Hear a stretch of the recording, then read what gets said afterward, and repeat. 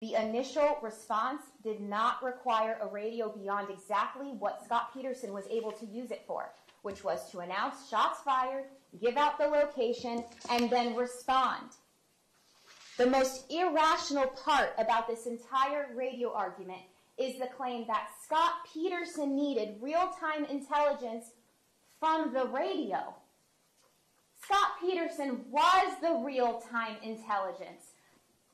At 2:23 p.m., Scott Peterson chose not to enter, knowing that those shots were being fired, and at every time the trigger was being pulled, one of his students was dying. He chose to retreat, and then he instructed all responding officers to stay back.